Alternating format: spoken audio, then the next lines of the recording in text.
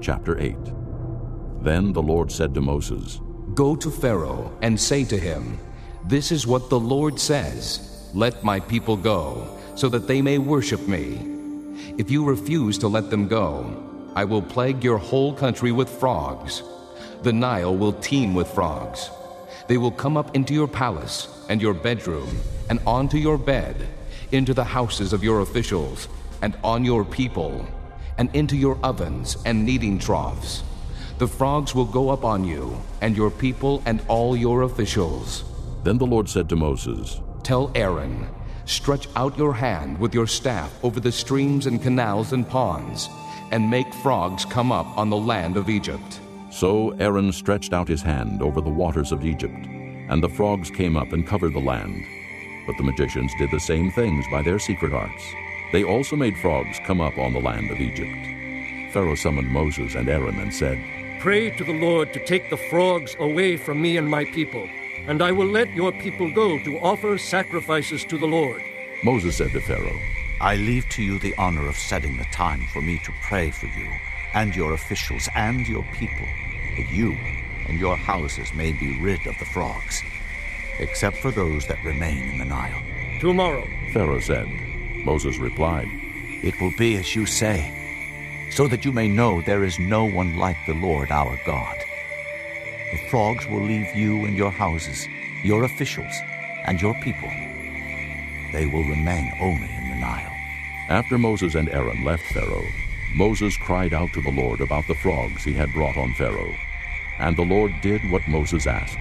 The frogs died in the houses, in the courtyards, and in the fields. They were piled into heaps, and the land reeked of them. But when Pharaoh saw that there was relief, he hardened his heart and would not listen to Moses and Aaron, just as the Lord had said.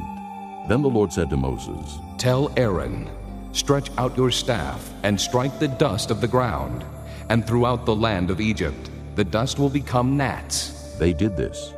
And when Aaron stretched out his hand with the staff and struck the dust of the ground, gnats came upon men and animals. All the dust throughout the land of Egypt became gnats. But when the magicians tried to produce gnats by their secret arts, they could not. And the gnats were on men and animals. The magicians said to Pharaoh, This is the finger of God. But Pharaoh's heart was hard, and he would not listen, just as the Lord had said.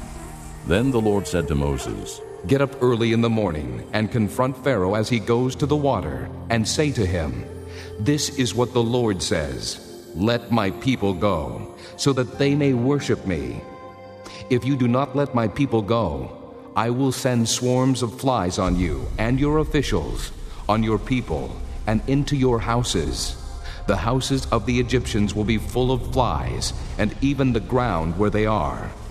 But on that day I will deal differently with the land of Goshen, where my people live. No swarms of flies will be there, so that you will know that I, the Lord, am in this land. I will make a distinction between my people and your people. This miraculous sign will occur tomorrow. And the Lord did this. Dense swarms of flies poured into Pharaoh's palace and into the houses of his officials, and throughout Egypt the land was ruined by the flies. Then Pharaoh summoned Moses and Aaron and said, Go, sacrifice to your God here in the land. But Moses said, That would not be right. The sacrifices we offer the Lord our God would be detestable to the Egyptians. And if we offer sacrifices that are detestable in their eyes, will they not stone us? We must take a 3-day journey into the desert to offer sacrifices to the Lord our God as he commands us. Pharaoh said, I will let you go to offer sacrifices to the Lord your God in the desert, but you must not go very far. Now pray for me. Moses answered, As soon as I leave you, I will pray to the Lord. And tomorrow the flies will leave Pharaoh and his officials and his people.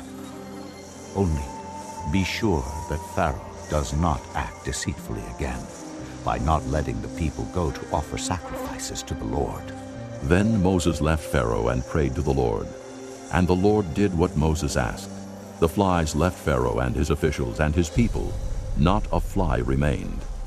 But this time also Pharaoh hardened his heart and would not let the people go.